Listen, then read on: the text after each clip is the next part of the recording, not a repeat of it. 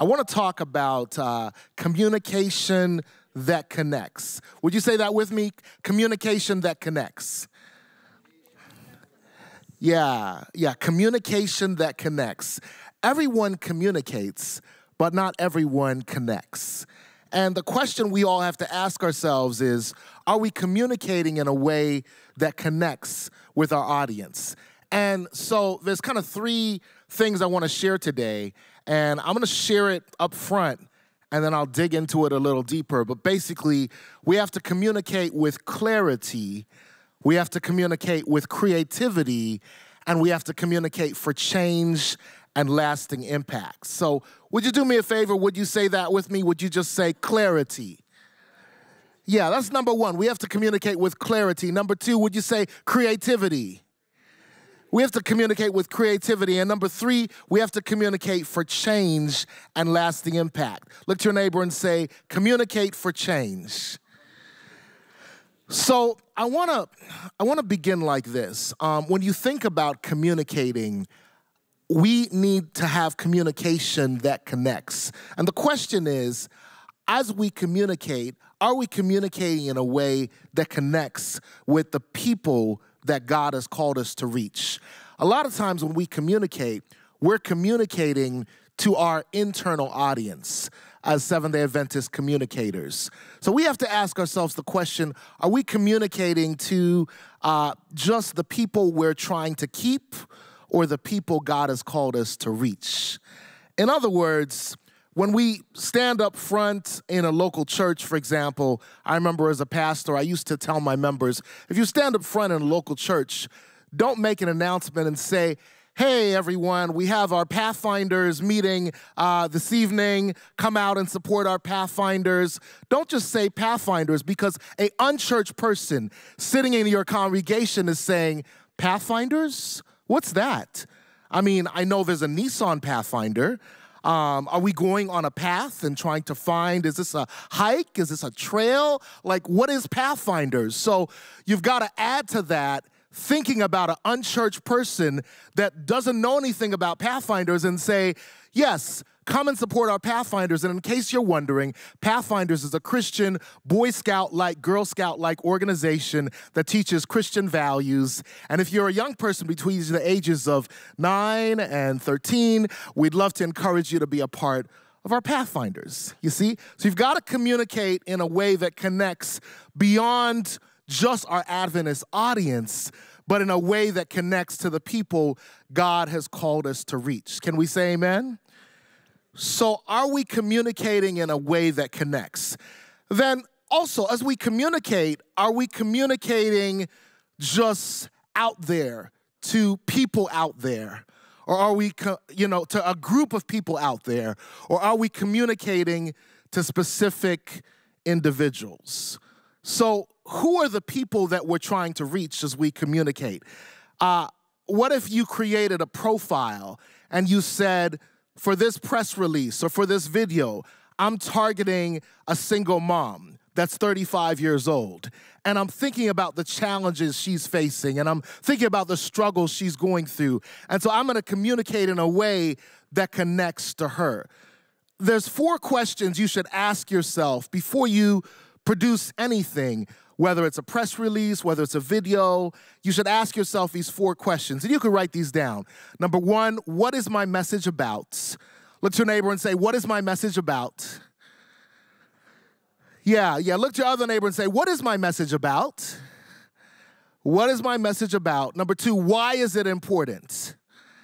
Yeah, why is it important? And number 3, what do I want them to do?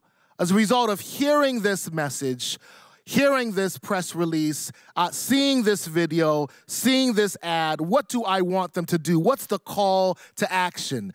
And then number 4, what is the single most important persuasive idea? They say if you can't say it in a sentence, you can't shout it in an hour. So what is the single most important persuasive idea? So we've got to communicate in a way that connects. What is my message about? Why is it important?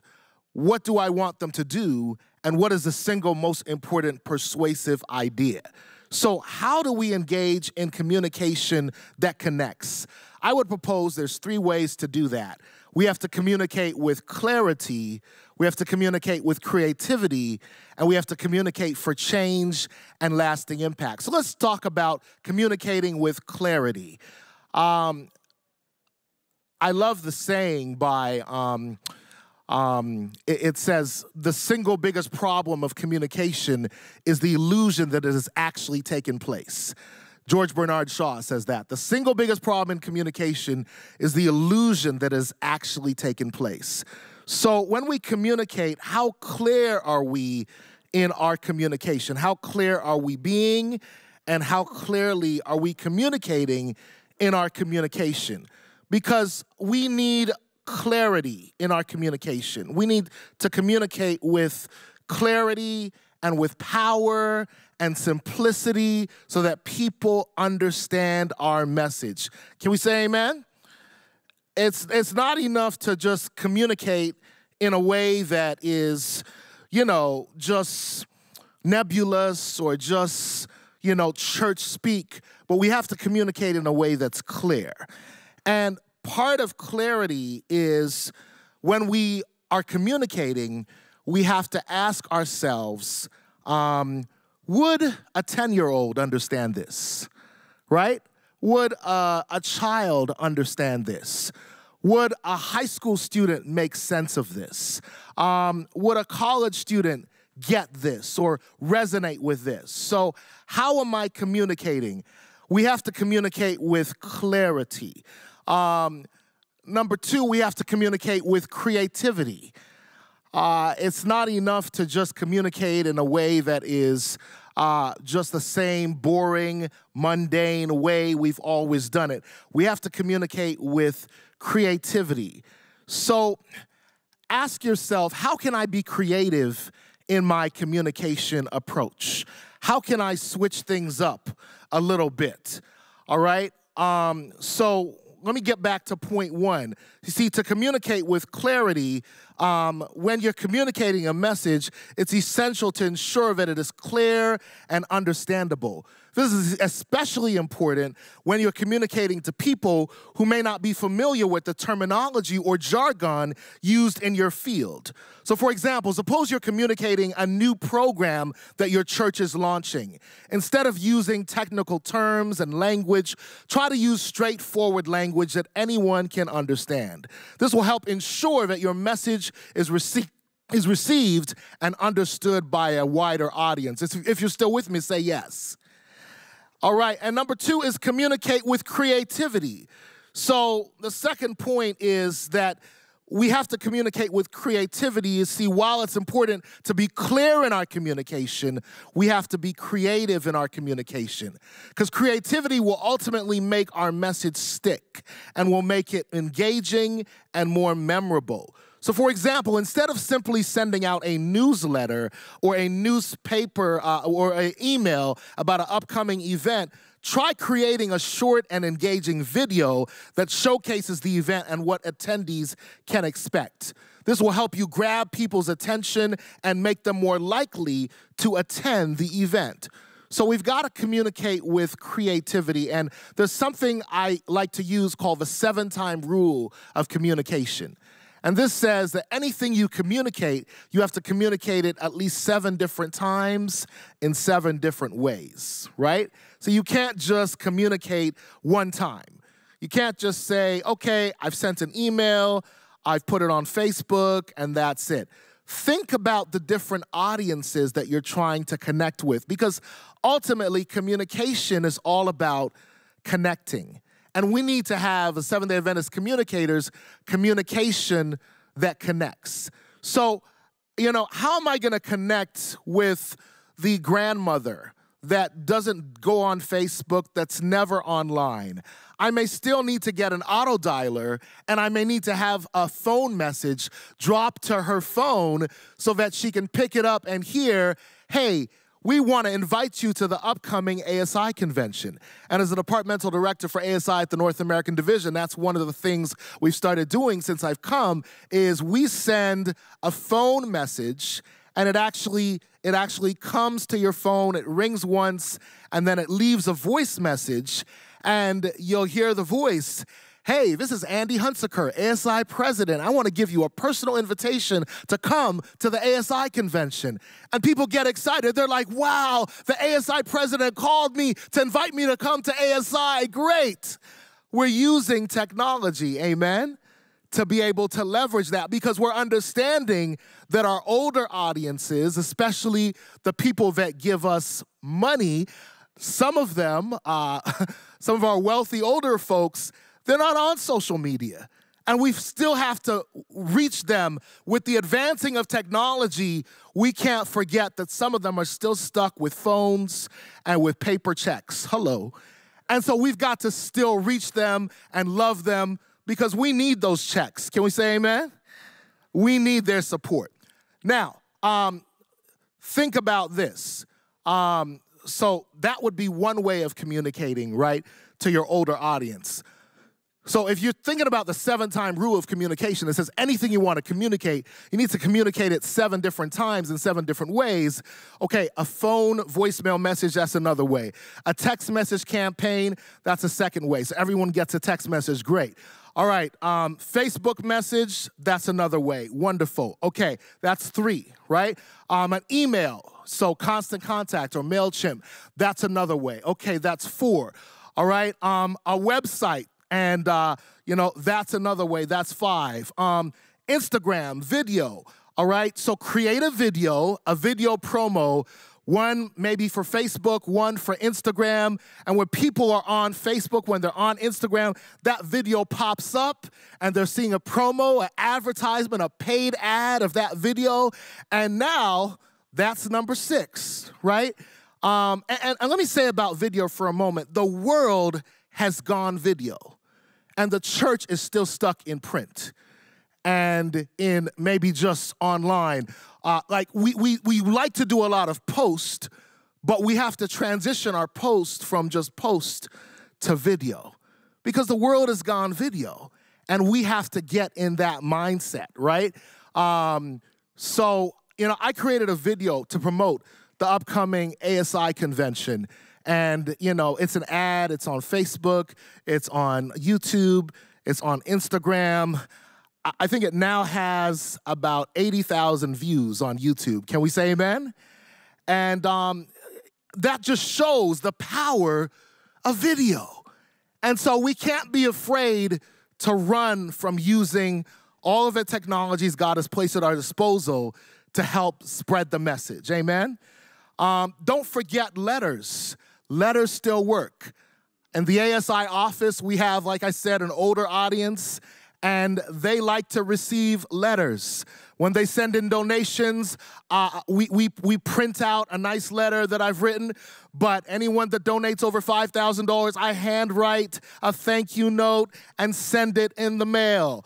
So we have to remember that if we use a 7-time rule of communication, anything you want to communicate, you have to communicate it at least 7 different times in 7 different ways. So filter your communication strategy through that and ask yourself, have I communicated this 7 different times in 7 different ways? So remember, we're talking about communication that connects, right? And the first way to have communication that connects is to communicate with clarity. Everyone say clarity. Come on, say it louder. Say clarity. The second way to communicate in a way that connects is to communicate with creativity. Everyone say creativity.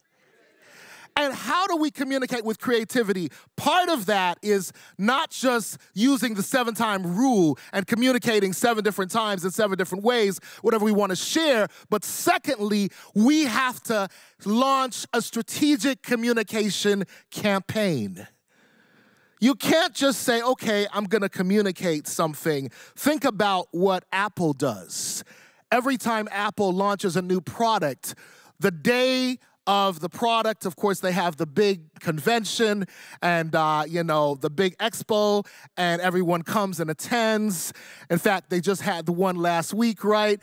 And I told my wife, I said, I'm going to have to try to find $3,500 somewhere to get those new glasses. Amen? Yes, sir. I mean, I don't know about you, but I have to have it. In fact, I told Alex Bryan, I said, can we find a way to work it in the budget? So like, you know, as departmental directors, it could be part of the budget. He said, nah, I don't think so. But I mean, at least I tried, right? At least I tried. But here's the thing. There's a saying in marketing, don't push the product, pull the customer. Look at your neighbor and say, don't push the product, pull the customer.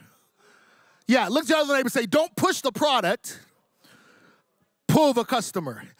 Touch the person next to you and say, pull me, don't push me.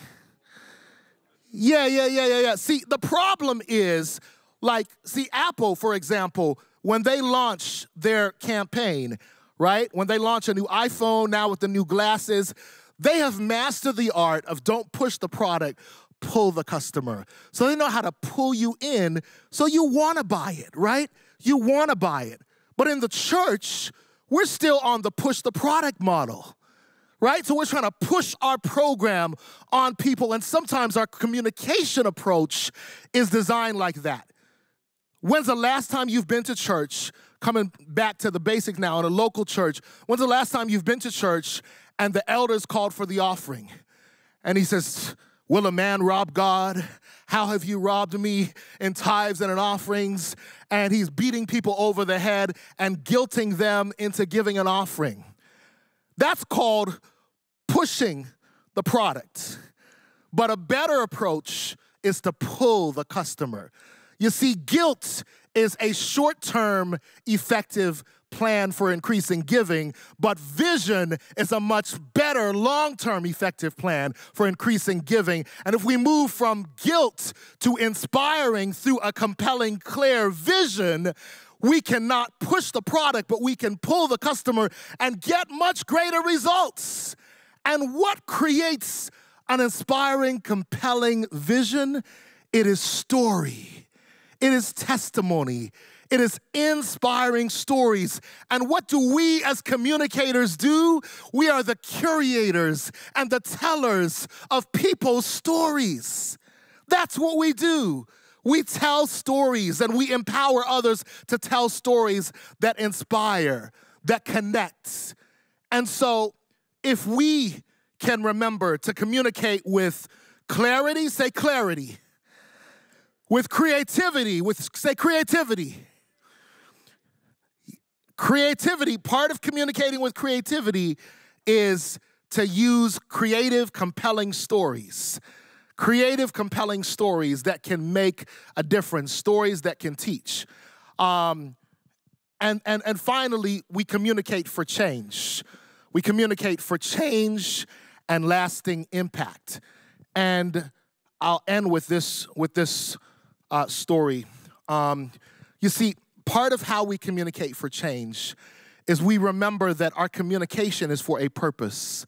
It's ultimately to win people to the kingdom of God. Can we say amen?